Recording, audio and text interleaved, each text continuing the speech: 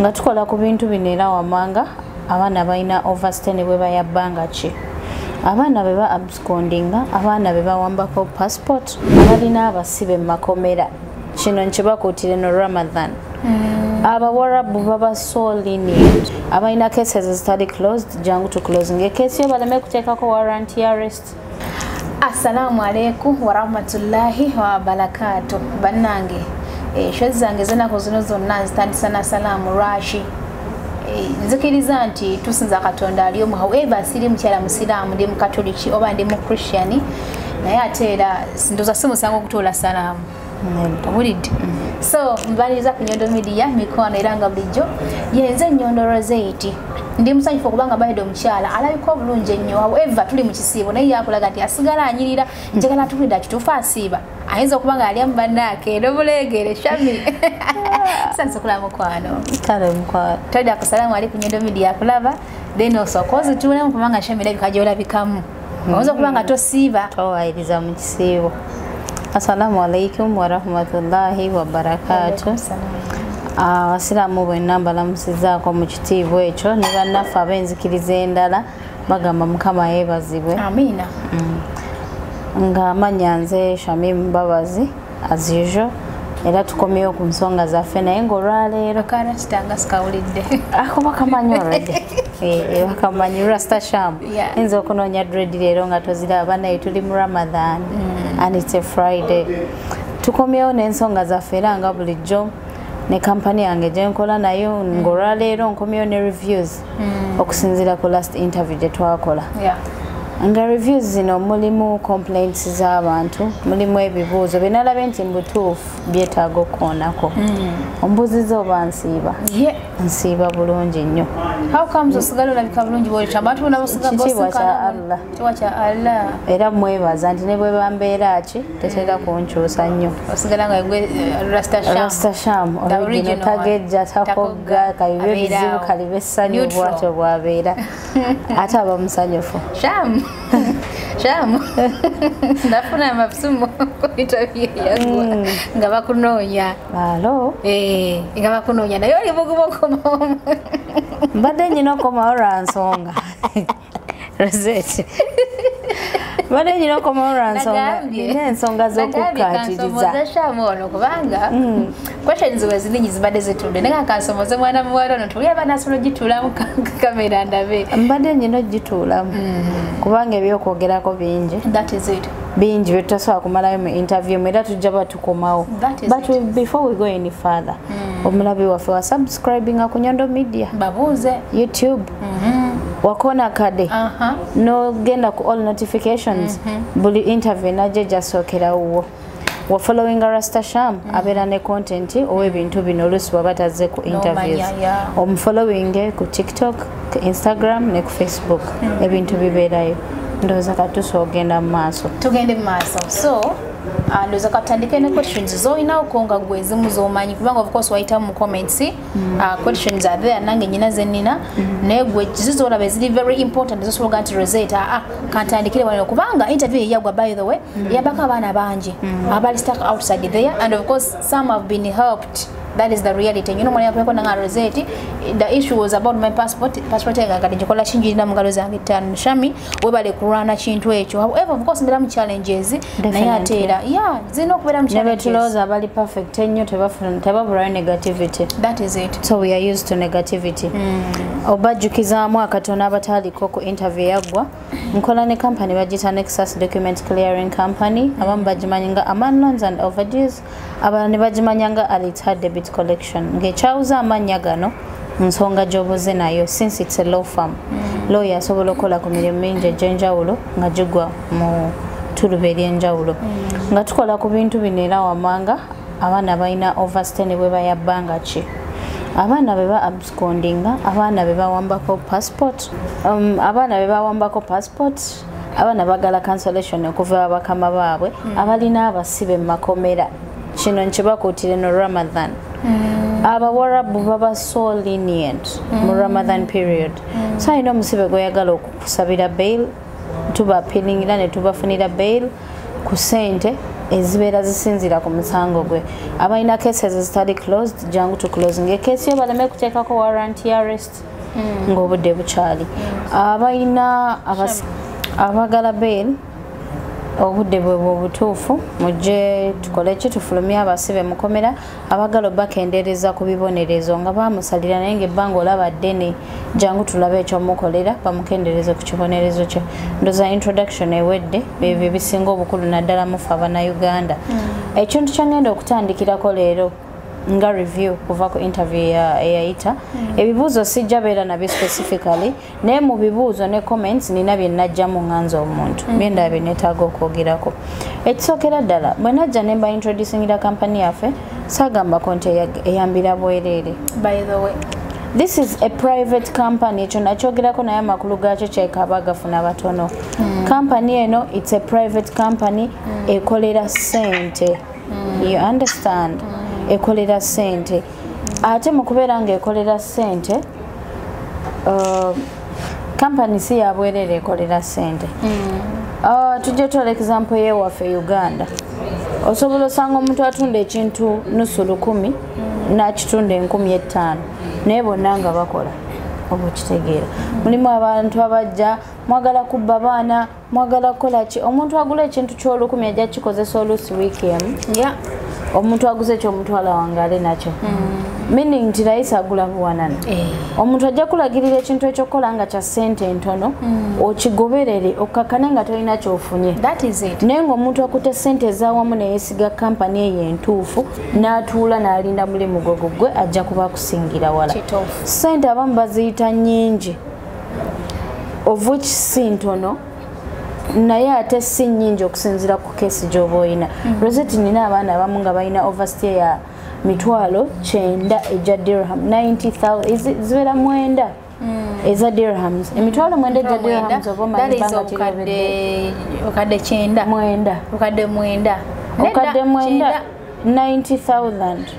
that is okadde 9 90 that is okadde 9 no emitwalo 9 yes okadde 9 bisumbuwa 9 yes kati sisuubira nti eri asobola osasula obukadde obwo bwa fine naye ng'oli omugambye process y'okuggwa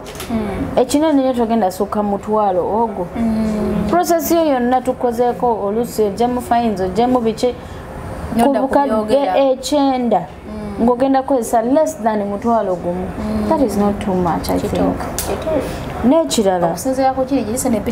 yes amagezi gabeerawo gabaweebwa tugabawa tujja kumpewo ne tuba buli ekituufu ekyokukola naye n'ofunayo akugambye ekyalayisi ku kyange bwe bamala okubba nodda ng'onkaabira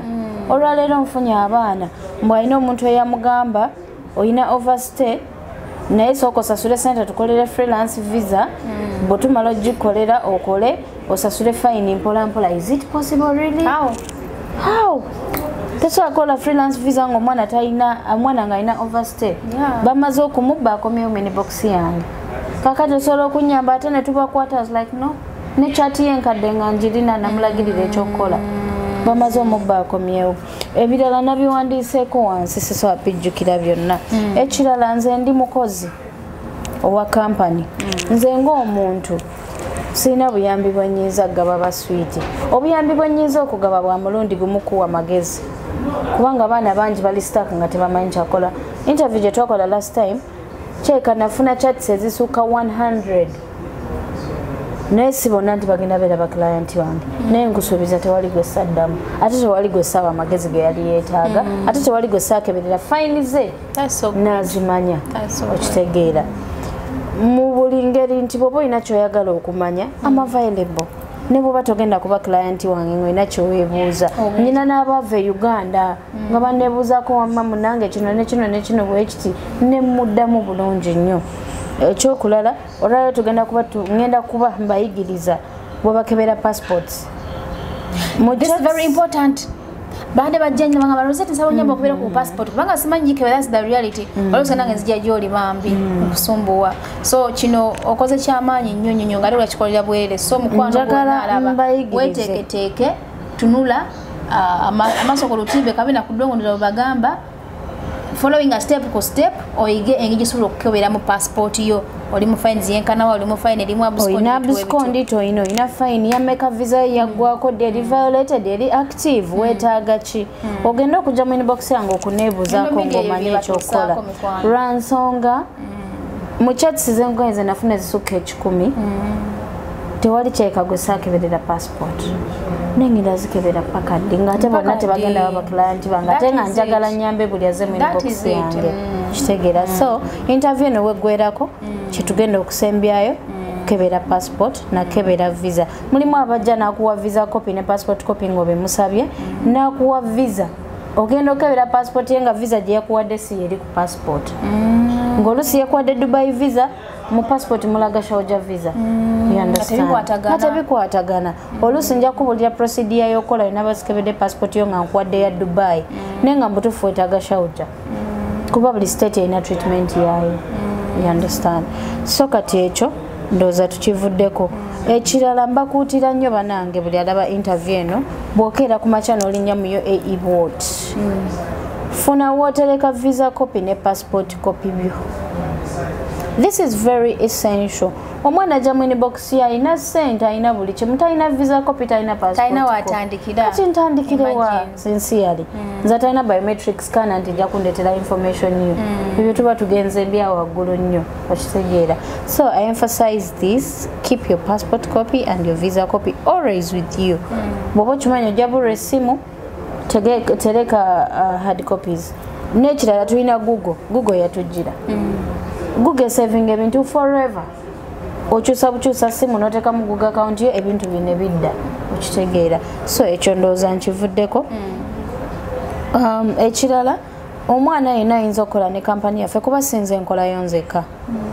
bambi mutwogeddeko ebintu ebibi nga kampani naye nga kampani talina musango obuzibu bwava ku oyo gwe wakola naye nga tonatandika kukuba kampani misumaali sooka otunuulire gwe wakola naye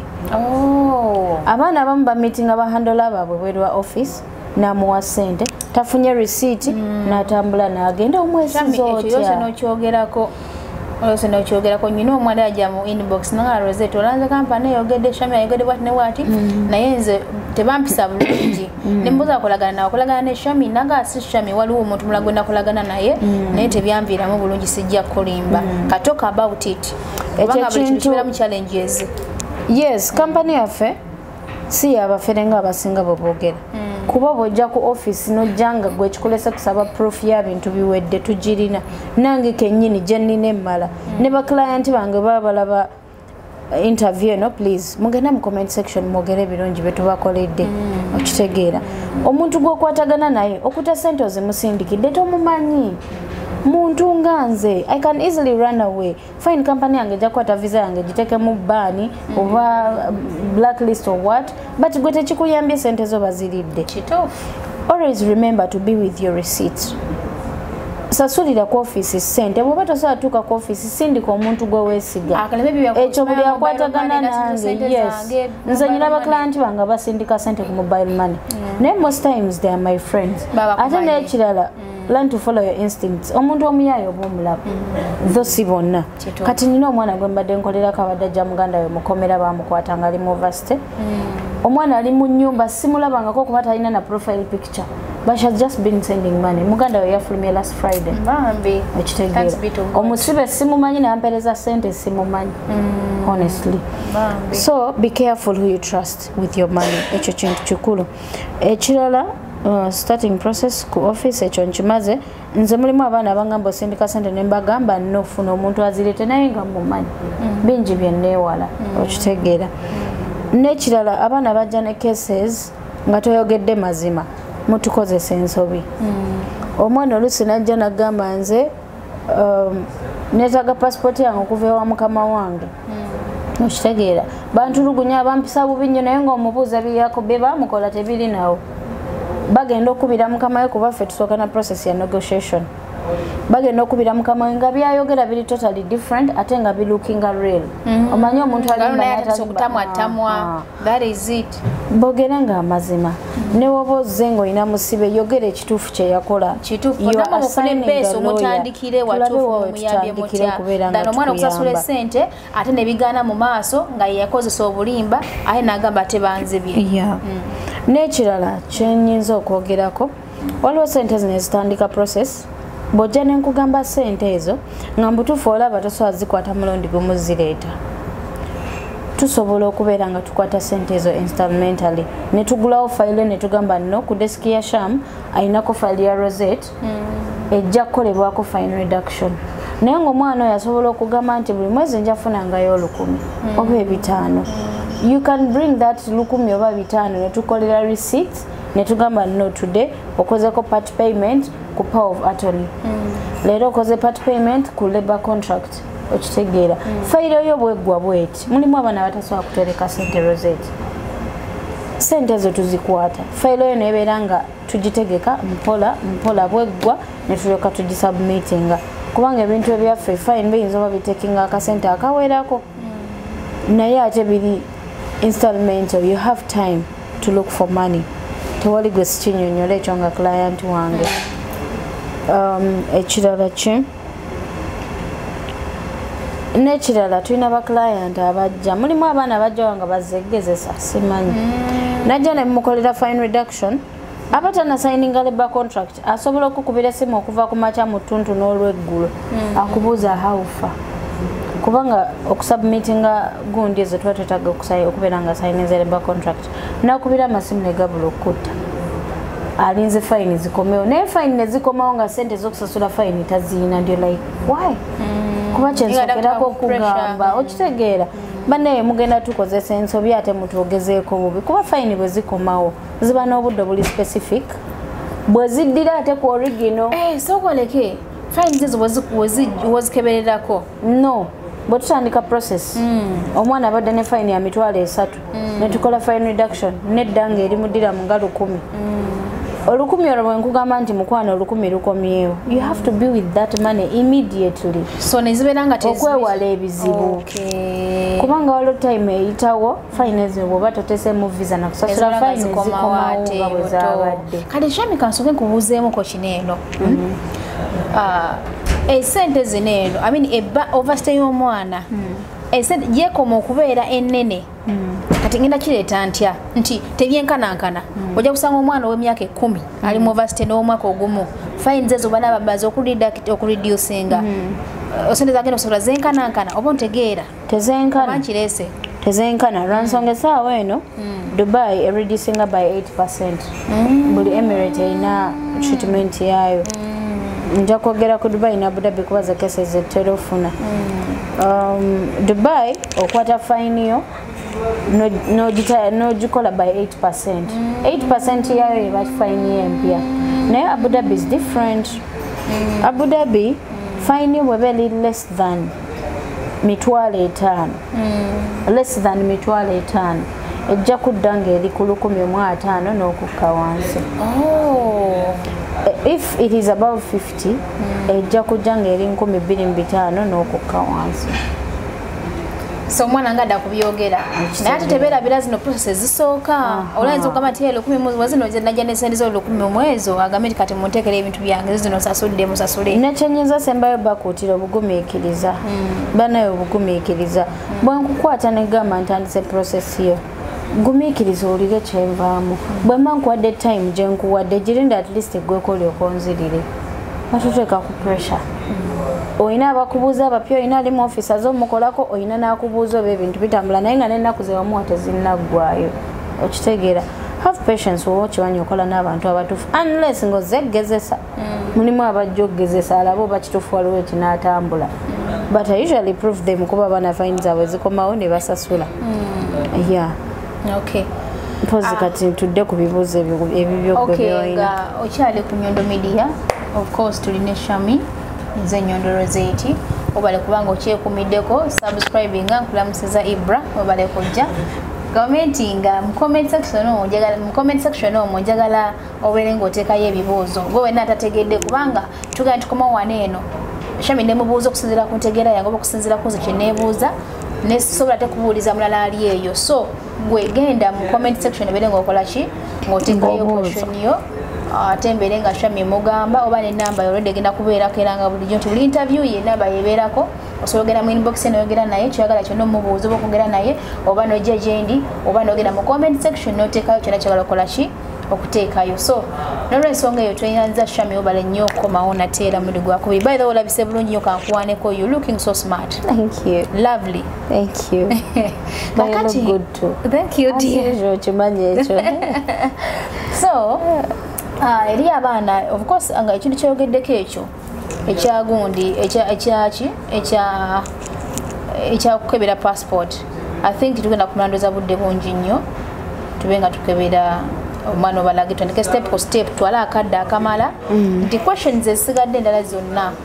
abaana kabajje mu comment section oba bajje batubuuliza muki neera nga bw'oyogedde omwana ajje ng'ali ku mulamwa kubanga abantu babeera busy babeera n'ebyokola okitegeera nange nga nembeera omwana najja nanga Rozet nze kakati ndi kina njala bankolyeko ku bwereere okitegeera kandi just imagine eri ekintu eky'obwereere kizibu nnyo okubeera ekintu ekyaki ekyobwereere naddala ku UAE wano ekintu ky'obwereere unless nga nze nki offeringze okusinziira ku nsawo yange bweri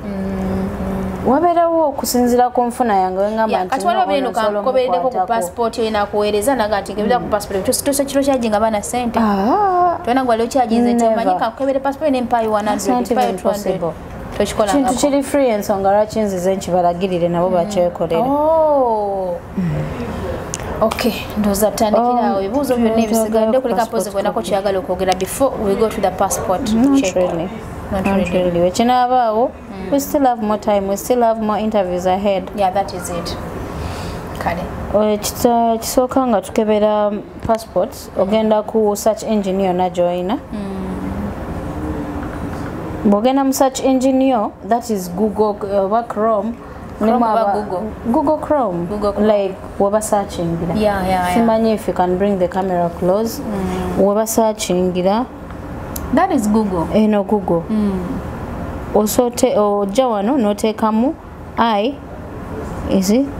ICA kubanza njikozesa nnyo radio eri ICA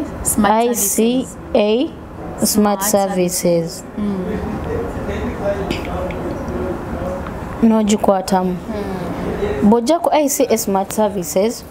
waliwo wano obulayini obujja nga buli horizontal kwatawo ku line obwo yes bw'okwatawo ojja kuleetera ebigambo ebiri mu golden color waliwo ekisooka waggulu kuliko public services okwatemu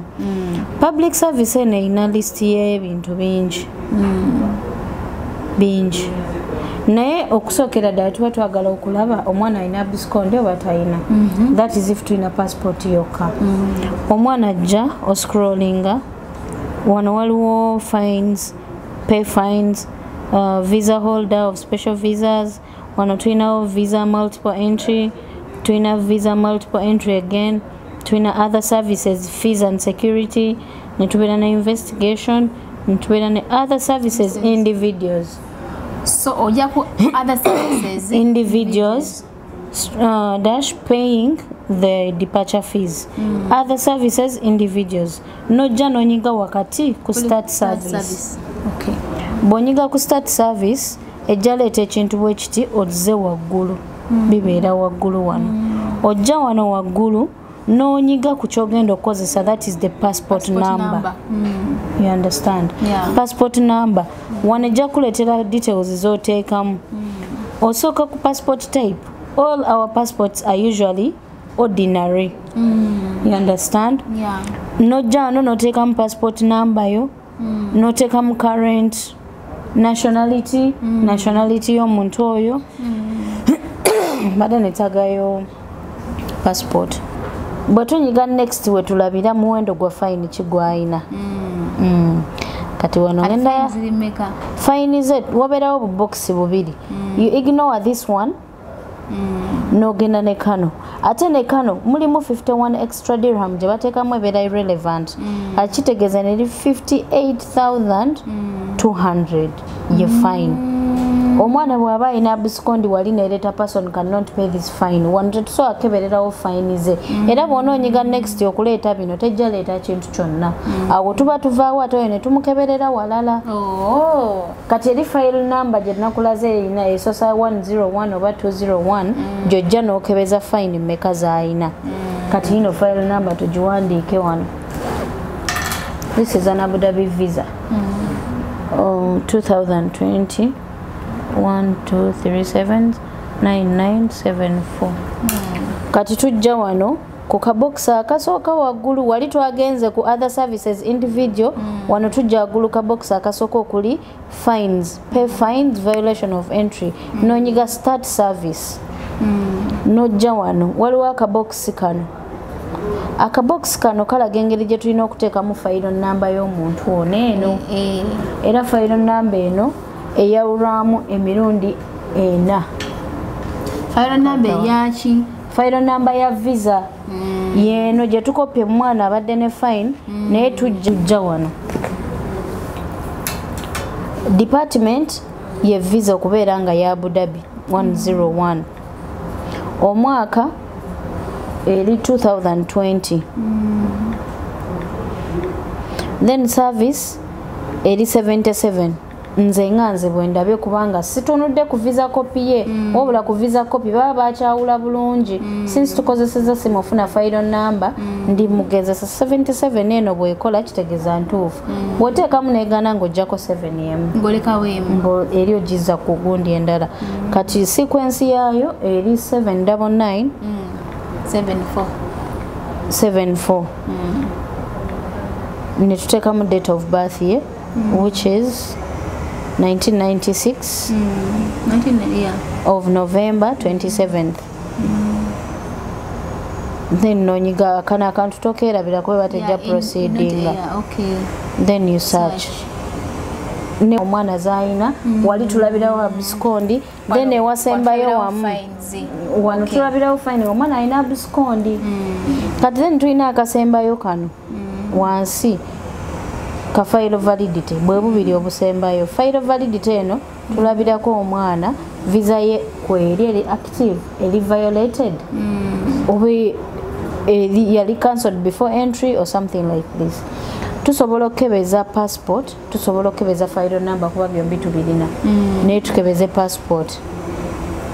waba yasembayo kubeera ku e-visa oba visit visa ajja wano ku visa bweba yali residence era okaleka ku residence naye nerabika ali visit visa sibe kiri kati then passport number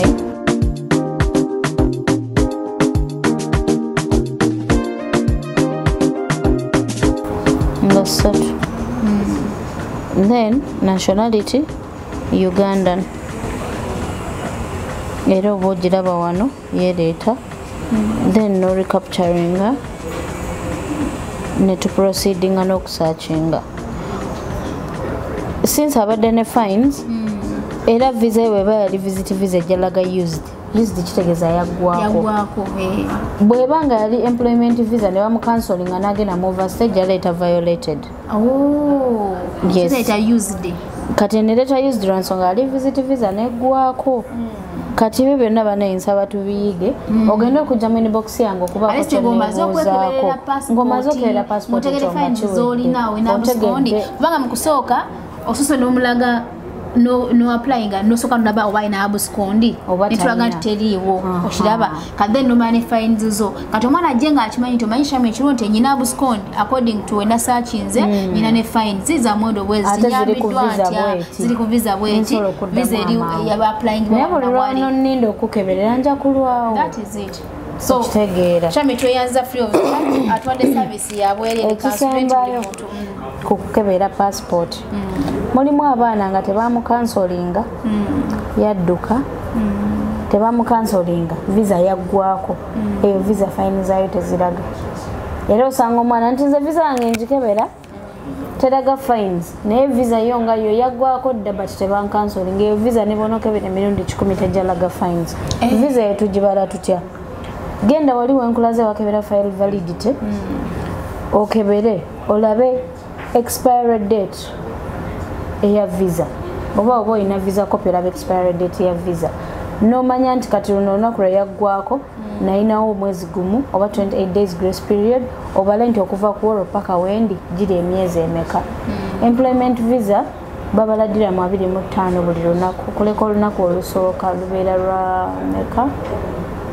isitaana mu 5 the first day is different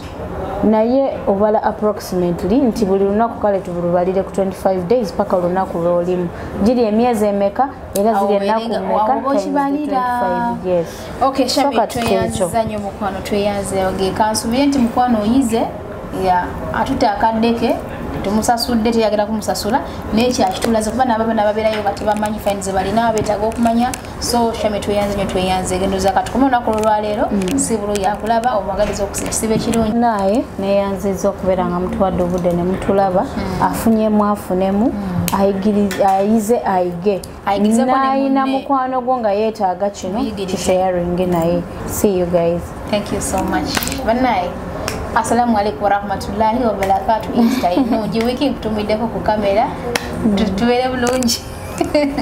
Okuzimba kya buvunaanyizibwa naye ozimbye otya? Kangwanjulire aba Junisco Contractors and Great Finishes Limited bakafulu mu kuzimba amayumba aga buli ngeri, bazimba kalina ez'ebyuma, hollow sections nga kwotadde ne I-beams. Oyagala plani z'ebizimbe, plumbing, okuwayalinga amasannyalaze, okukolera compound, finishing wa mayumba, interior designing ez'omulembe, so nga tukola ne biodigester septic tank ezitajjula, ezitawunya, ezitwala ekifo ekitono ate nga si za kunywamu. Kati mwaba amasomero, emizikiti, amalwaliro, amakanisa, amakampuni n'amaka, mwettanire biodigester zaffe ez'omulembe. Tusangibwa ku Modern Havana Complex, omwaliriro ogwokubiri, edduuka eryokubiri Rubaga Kabusu Road, opposite Tavern Woods. Oba tukubire ku 0701 505 801 oba 0705 837 343. Junisco Contractors and Great Finishes Limited. Let your dreams be our project.